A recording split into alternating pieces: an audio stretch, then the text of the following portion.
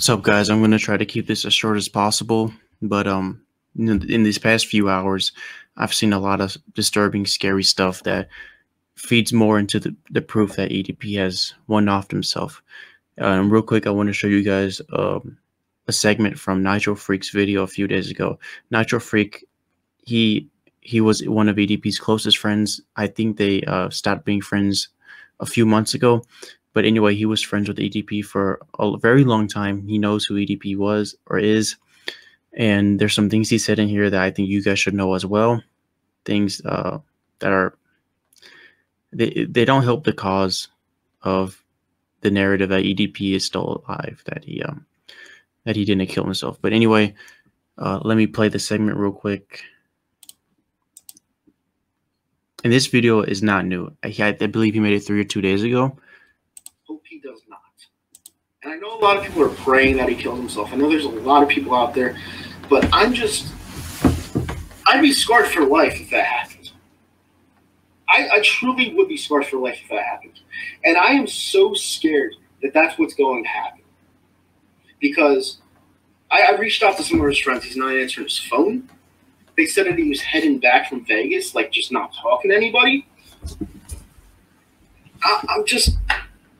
I don't know what to say anymore. I truly do not, and I'm worried.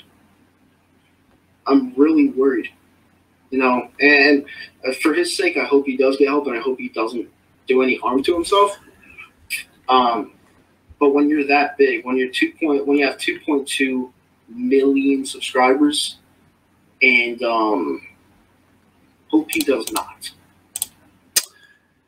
Yeah, so this guy, he was close to EDP.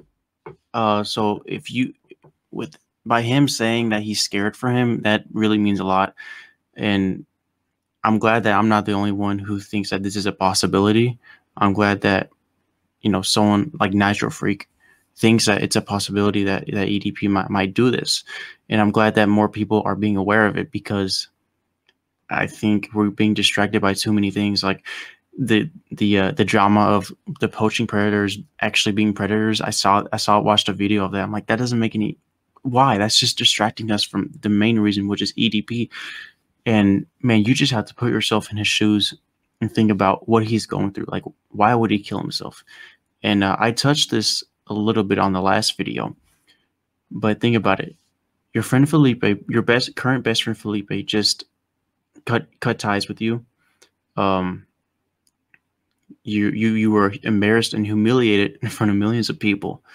You lost all your following on social media and YouTube. So there goes your whole career. Not to mention his mental and physical health. I believe he's 400 pounds. And bro, when you're 400 pounds, not only are you insecure or your self-esteem is down, but man, there's a lot of mental baggage that goes along with that, with being 400 pounds. And it's just, you can just imagine how he's feeling right now. Like, this guy is already so insecure, and he has identity issues. He has relationship issues. The only girlfriend he's ever had broke his heart. And how do I know this? She said it in the interview. I don't think the interview is available on YouTube anymore. But yeah, dude, she said he treated him very well. She said out of all her boyfriends, EDP treated her the best, which is just crazy to think about, because that completely goes against his persona on YouTube. But anyway, she said that he was a great spouse. She said that although her parents were very judgmental, he was always trying to meet them, always trying to talk to them. I believe that he was truly in love with this one girlfriend that he had. And unfortunately, things didn't work out. She had to break his heart. And I think that was part of his downfall. Because, when you're 400 pounds, there's not going to be a lot of girls who are into you. And when you actually finally find someone, now you're going to want to hold on to it for as long as possible. But that didn't happen, obviously. And I'm sure it also affected him.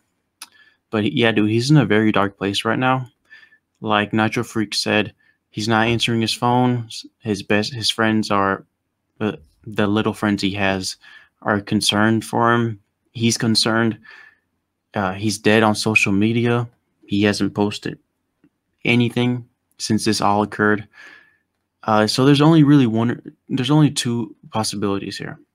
Possibility one, he actually did do it and he's gone, which I believe he would have known by now because I'm sure his family contacted him or went to his house. If that's if they know where he lives. Like, we don't know that. We know that he doesn't have a great relationship with his father and with his brother. His sisters, I think he's okay with, but we just don't know. And then the other possibility is he's just laying low. Now, we hope that's the possibility. If he's doing that, he's probably talking with some lawyers, probably getting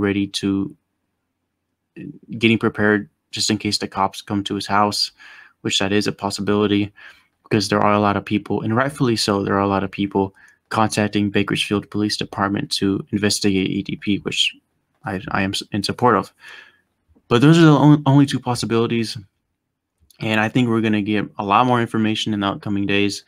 I believe we're going to know for sure in the next few days, like what's going on, what's his status. And yeah, man, I just wish there's something we could do to like, I don't know, to like reach out to him and, say, hey, bro, it's not over, man. Like, your life isn't over. Even though your YouTube career probably is over, your life isn't over. But anyway, I just want to share that with you guys. I'm going to link Nitro Freak's video and Felipe's video down in the description below.